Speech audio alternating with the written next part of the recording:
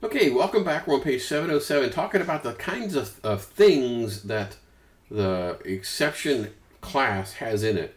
So instead of just saying get message, this time I'm going to say toString. It's going to give me a lot of geeky stuff. Now, normally I wouldn't use toString every single time. Well, maybe, okay.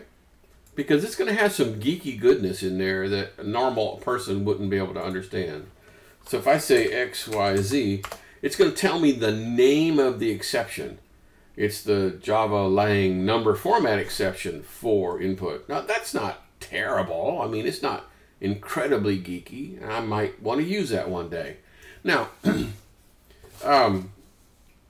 so sometimes what I want to do when I do an error message, I want to do both my custom error message and I want their internal message both, okay? Which is kind of what we're doing here. I typically just do it all in one line.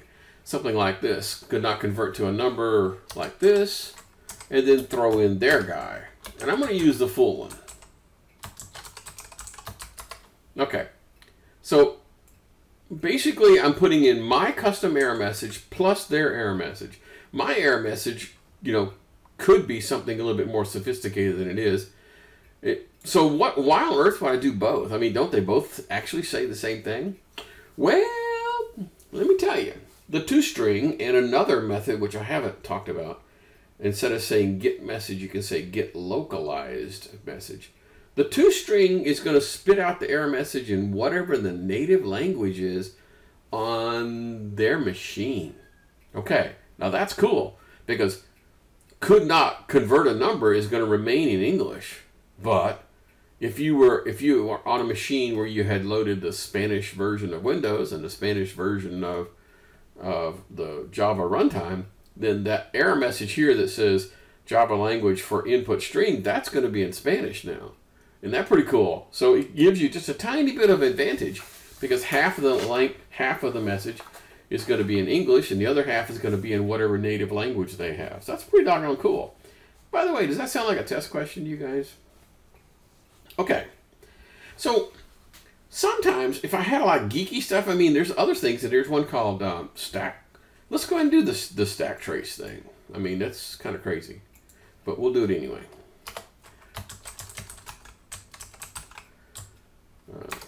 Print ln ex and say get stack trace. I think I can do it just like that. Maybe I have to do a toString afterwards.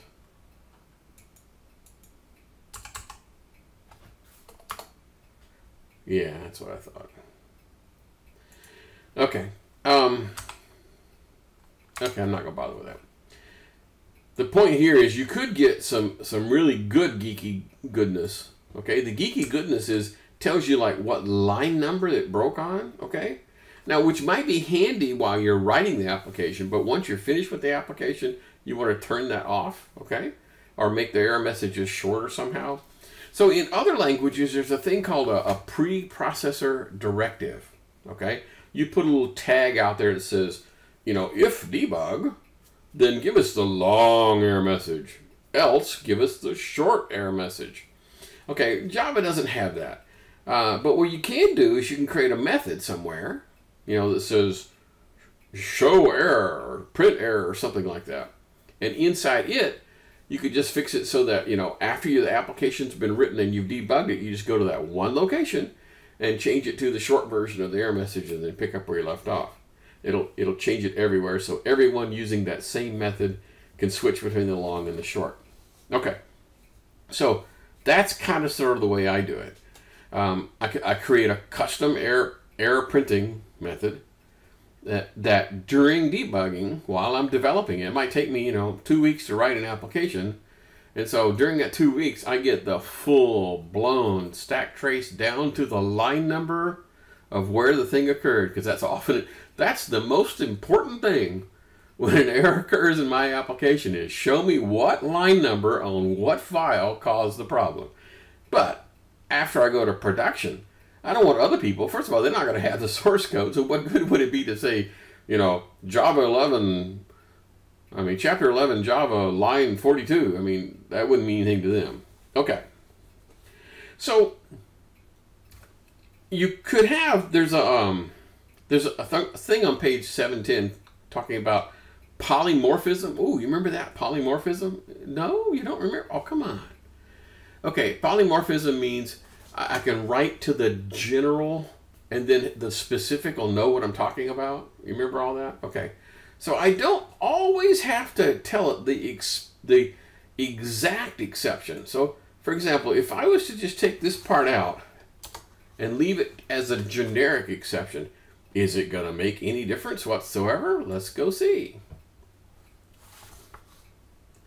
So my age is doop, doop, doop. And it makes no difference whatsoever because of polymorphism. I asked it, hey, give me the toString. Well, it knew what toString to use. It was the explicit one for the number format exception. Okay, kind of makes sense? So, sometimes you really don't care what went wrong. I mean, sometimes you do because you want to deal with it separately. But other times it's like, it doesn't matter what went wrong. I don't care. Well, then you can use this polymorphic thing. So, let's update what we know so far on our input validation stuff. Now, I've got a text file here that's going to help me because I don't like to type. So I'm going to go here and grab this little text file and just light all this stuff up. Oh, come on, machine.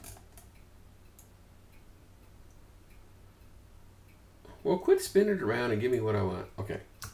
I'm just going to do a Control-C.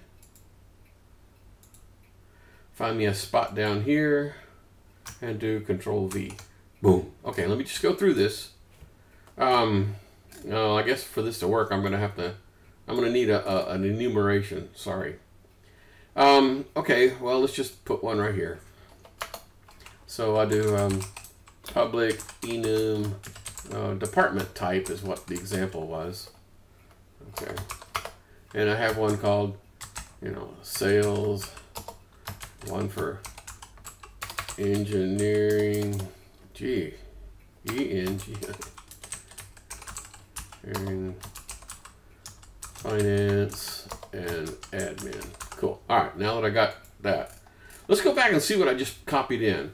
So here's the traditional prompt for integer thing that we've been using so far. Let's just go through it. So I start with a do loop, and the reason I do a do is because I know it's going to run at least once. And then I spit out the error message, and then I convert it, and right now, up to now, we've just been ignoring the fact that it doesn't work. Okay? And then we check to see if it's within the range, and then we get out. So basically now that we know that, there's actually going to be 3 different tests that we're going to do. So let me just write this down just to make sure it's perfectly clear. All right, so test number 1 is it blank? That would be a good test. Test number 2 is, does it convert?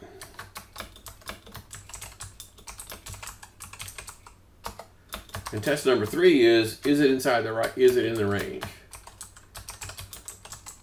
Okay, that's what we want. All right, so I'm going to break this up into 2 sections now because I want to be able to get to the message first.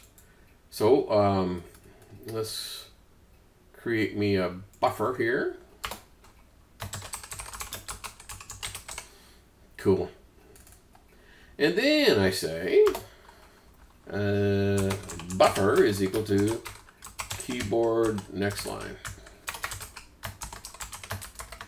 Okay, so far so good. This part looks kind of sort of now about the same. But the first test was, is it blank? Well, I don't need any exception handling for that. I'll just do this. If buffer is blank, then throw some sort of an error message, right? System println, the value cannot be blank. Or something like that. Okay, so the first test is it blank? And then the else, I want to keep going. So I'm going to do else. Hey, I'm going to show you a trick here in just a minute. All right, I'm going to copy some text and put it inside that else. So when I light up my text, if I was to light it up and copy it, it loses the fact that I've lit it up. So I'm going to do it in 2 steps here. I'm going to go grab this part. Okay. And first I'm going to indent it, because indenting it doesn't make it lose my thing. And then I can do keyboard, Control X, which makes it go away. And then put it right there, Control V. Boom. Isn't that pretty cool? All right. So if it's blank, pop this out. Now I want to see if this dang thing works. This is now buffer. So I need to put this in a try block. So I do try. And of course, just to make that red squiggly go away, I'm going to go down to, immediately go down to here and say catch. And I'm going to use a polymorphic one because I don't really care why. All right? I don't really care which, no, it's not why. I don't want to carry which, explicit one of these exceptions occurred. I don't care. So I'm just going to use the polymorphic one. I'm just going to say exception EX. Okay. So once again, I need to grab this stuff and do an indent, a Control X, pop in here, and do a Control Y. So now the try block is going to try to get this thing. And then if the exception occurs, I'm just going to say something along the lines of, system.err, print ln, could not convert the input into a number. And I'm going to do both, okay? So I'm going to do like a new line so it doesn't all run together. And then I'm going to throw in EX toString. Okay.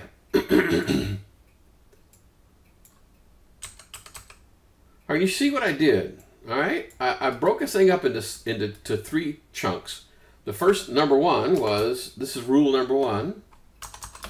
Number 1, is it blank?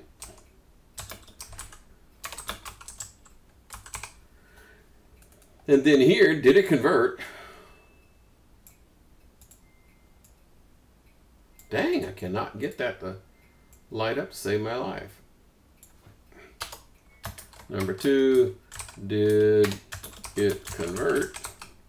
And then down here is rule number 3. Whoops, sorry. Sorry, here is rule number 3.